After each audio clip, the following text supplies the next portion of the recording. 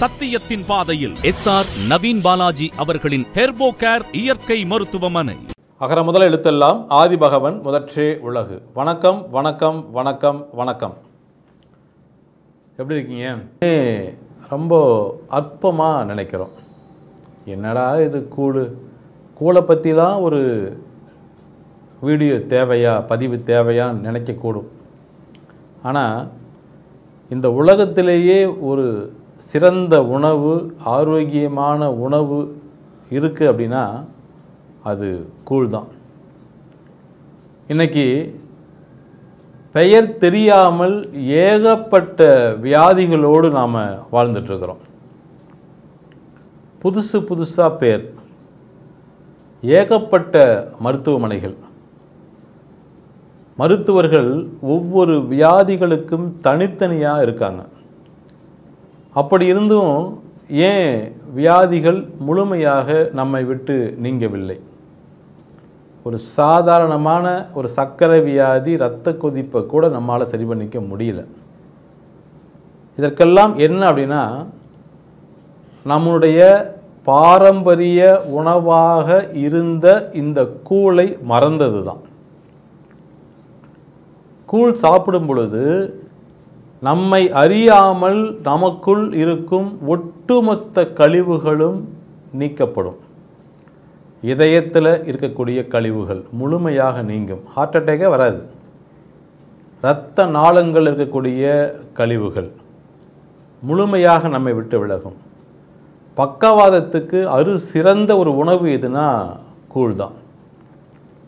இன்றைக்கி ஏற்படக்கூடிய ஆட்டிசம், நிறைய குழந்தைகள் மன வளர்ச்சி குன்றிய குழந்தைகளாக இருக்கு இல்லையா, அந்த குழந்தைக்கு மிகச்சிறந்த உணவு இந்த கூழ்.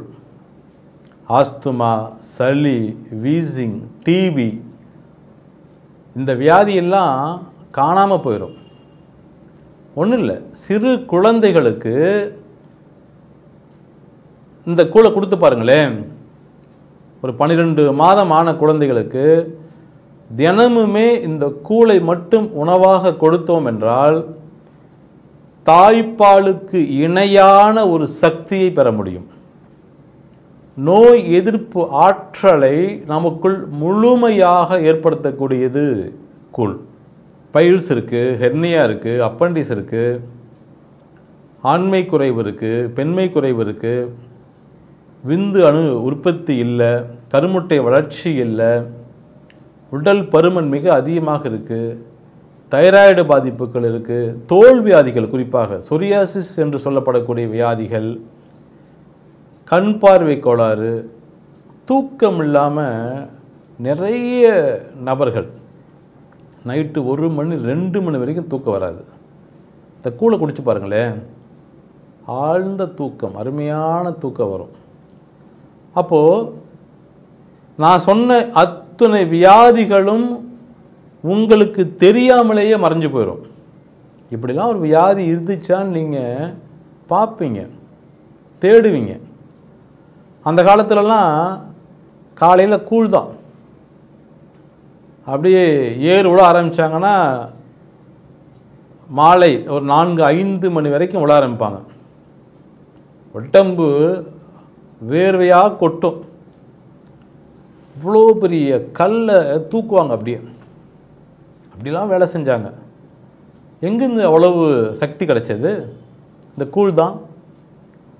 ராகி கூழ் அப்படிங்கிறது உடம்புல உஷ்ணத்தை, வெப்பத்தன்மையை அதிகப்படுத்தி இரத்த ஓட்டத்தை சீர் செய்ய ஆரம்பிக்கும். அதனால தான் அவ்வளோ பலம். நரம்புகள்லாம் அப்படியே தெறிக்க ஆரம்பிக்கும். அவ்வளோ சக்தி வாய்ந்த ஒரு உணவு, ஆனால் எளிமையான உணவு.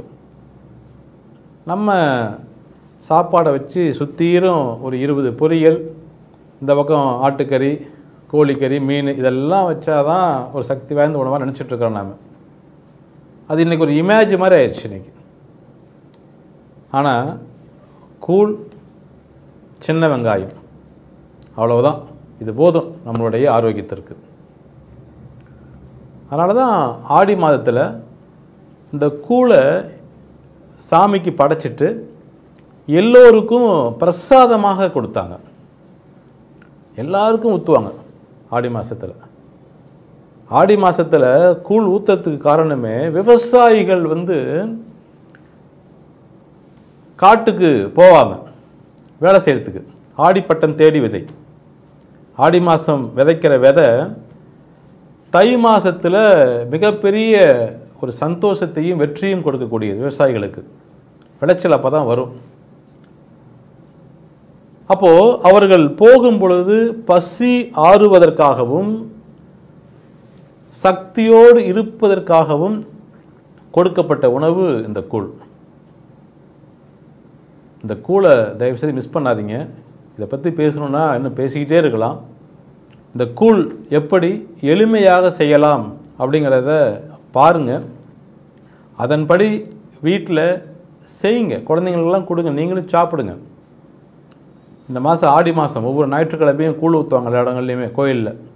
நீங்கள் வீட்டில் கூழ் செஞ்சு அம்மனுக்கு படைச்சிட்டு நீங்களும் குடிங்க, மற்றவர்களுக்கும் அக்கம் பக்கத்தில் கொடுங்க. இன்றைக்கி நம்ம கூழ் ஊற்றுறது பற்றி நான் உங்களுக்கு சொல்கிறேன். இந்த கூழ் ஊற்றுறது ஆடி மாதத்தில் ரொம்ப ஃபேமஸ்ஸு. இப்போ நம்ம எப்படி கூழ் செய்கிறதுன்னு நான் உங்களுக்கு சொல்கிறேன் வாங்க. இது 1 கிலோ கேழ்வரகு மாவு. இதை நம்ம கொஞ்சமாக தண்ணி ஊற்றி நல்லா பிசைஞ்சிக்கலாம். இது எப்படி வரணும்னா, நம்ம இட்லி மாவு தோசை மாவு பண்ணுறோம் பார்த்தீங்களா, இந்த மாதிரி ஒரு இதில் வரணும். ரொம்ப தண்ணி ஊற்றிடாதீங்க, இந்த கெட்டியாக இருக்கணும் கொஞ்சம். இதை நல்லா புளிக்க வைக்கணும். இதை பாருங்கள், இது மாதிரி இருக்கணும். இது மாதிரி தண்ணி மாதிரி இருக்கணும். ஓரளவுக்கு இட்லி தோசை மாவு பண்ணுற மாதிரி வரணும். இதை நல்லா கட்டி முட்டி இல்லாமல் இதை நல்லா கரைச்சிட்டு அடுத்த ஒரு பாத்திரத்தில் ஊற்றிக்கோங்க. வெள்ளை துணியை வச்சு அதை நல்லா ஒரு கேப் இல்லாமல் சுற்றி கட்டி ஒரு 8 மணி நேரம் வெயிலில் புளிக்க வச்சிருங்க. அந்த 8 மணி நேரம் கழித்து நம்ம பார்த்தோம்னா அந்த மாவு மேலே பபிள்ஸ் இருக்கும் சின்ன சின்னதாக. அந்த பபிள்ஸ் வந்தாவே அந்த மாவு புளிச்சிருச்சுன்னு அர்த்தம். அதை 8 மணி நேரம் வெயிலில் நல்லா வேடு கட்டி புளிக்க வைக்கலாம் மாவை. அப்புறம் பார்க்கலாம்.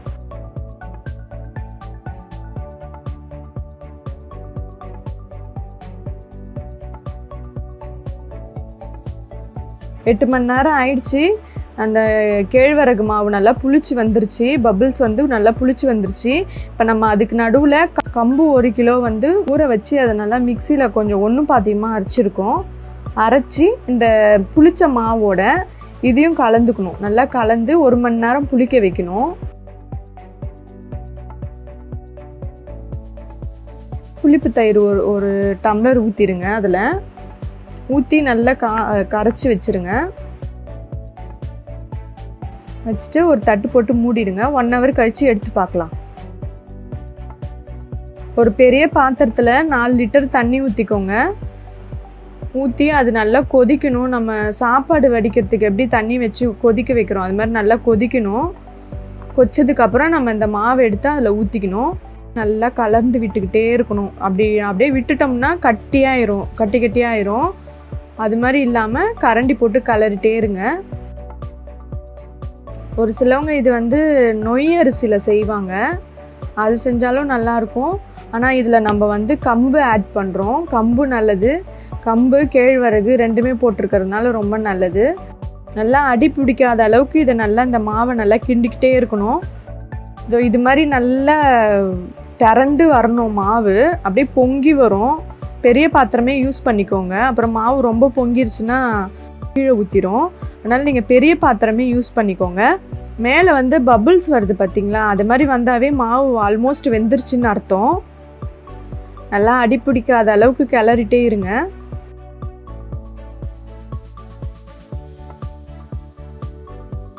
கூழ் மாவு வெந்துருச்சான்னு பார்க்குறதுக்கு கையில் நல்லா தண்ணியை நினச்சிக்கோங்க. நினச்சிட்டு அந்த கூழ் மேலே கை எப்படி வைங்க. வச்சிங்கன்னாவே கையில் ஒட்டாது. மாவு ஒட்டாமல் வரும். அது கையில் மேபி ஒட்டுச்சுன்னா கண்டிப்பாக வேகலைன்னு அர்த்தம்.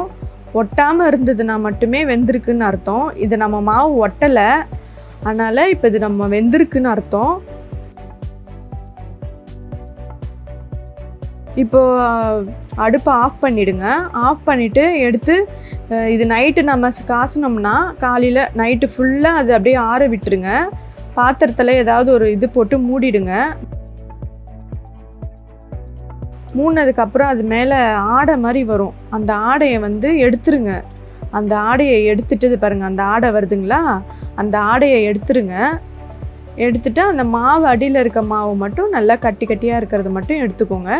எடுத்து தேவையான அளவு உப்பு, தயிர், வெங்காயம், மாங்காய் அதெல்லாம் போட்டு நல்லா கரைச்சிக்கோங்க. கரைச்சி நம்ம அம்மனுக்கு ஊற்ற வேண்டியதான்.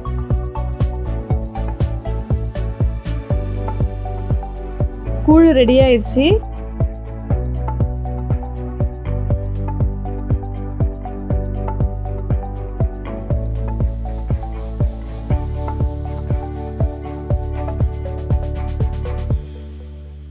சத்தியத்தின் பாதையில் எஸ்ஆர் நவீன் பாலாஜி அவர்களின் ஹெர்போகேர் இயற்கை மருத்துவமனை. உங்கள் கவனத்திற்கு உங்கள் நலனே எங்கள் அர்ப்பணிப்பு என்ற அடிப்படையில் நிறுவனர் மற்றும் தலைவர் வர்மா ஆசான் எஸ்ஆர் நவீன் பாலாஜி அவர்களால் உருவாக்கப்பட்டதுதான் ஹெர்போகேர் வர்மம் மற்றும் இயற்கை மருத்துவமனை.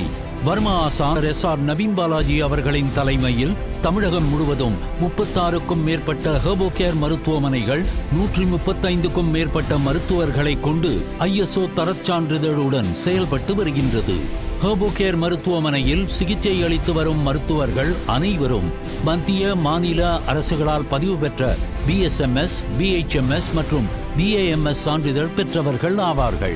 இங்கு வழங்கப்படும் மருந்துகள் அனைத்தும் நேர்த்தியாகவும் எவ்வித ரசாயனமும் சேர்க்காமல் அனைவரும் ஆரோக்கியமான நல்வாழ்வு வாழ வேண்டும் என்ற உயர்ந்த நோக்கில் சுத்தமாகவும் சுகாதாரமாகவும் எவ்வித சமரசமும் இல்லாமல் அரசு சட்ட திட்டங்களுக்கு உட்பட்டு அரசு அனுமதியுடன் தயாரிக்கப்பட்டு வழங்கப்படுகிறது என்பதை பெருமையுடன் தெரிவித்துக் கொள்கிறோம். சித்தரிக்கப்பட்டவை அல்ல, அனைத்தும் 100% உண்மையே.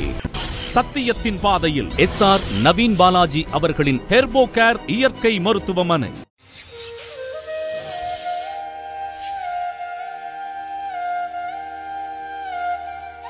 In the path of truth.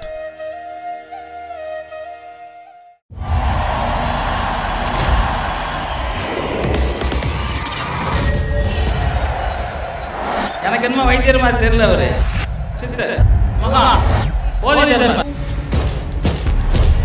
Modern age spiritual guru.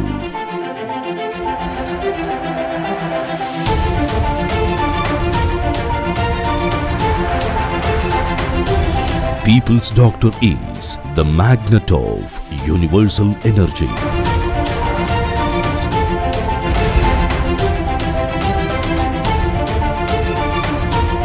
ஒரே சிகிச்சை ஒட்டுமொத்த தீர்வு. His divine aura helped millions to overcome karma. நான் குழந்தைங்களுக்கு பைசா வாங்குறது இல்ல. குழந்தைங்கிறது தெய்வத்துக்கு சமமா நான் பார்க்கறேன்.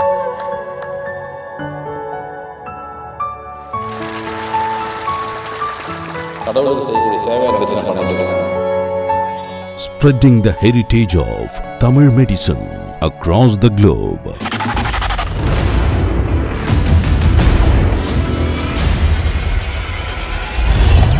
Every day, thousands of patients await his sacred touch.